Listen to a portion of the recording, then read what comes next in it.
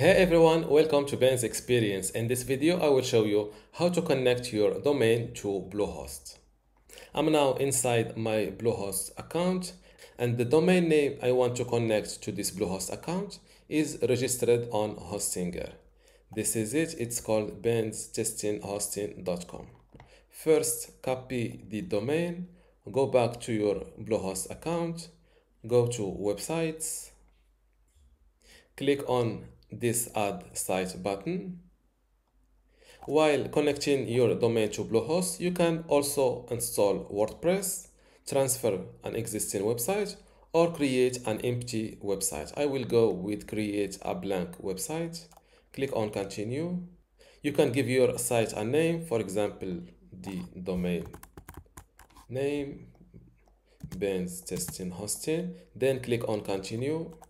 Here, fill in your domain name you want to connect, just like that, and click on continue. They are now connecting your domain to Bluehost, so just wait a moment. Now your domain is added to Bluehost but not fully connected.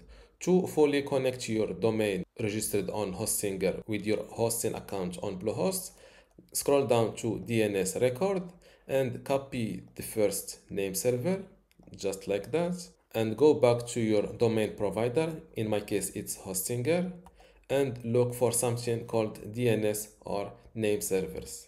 Here they are. Click on edit, click on change name servers, select this option and replace your old name servers with the ones from Bluehost. Same thing with the second name server, and hit save. Close this window. Now let's verify if my domain is connected with Bluehost. Click on this link.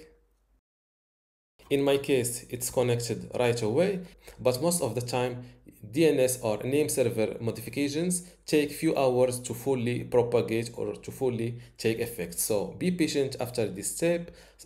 Keep refreshing your website till you see that they are both connected well.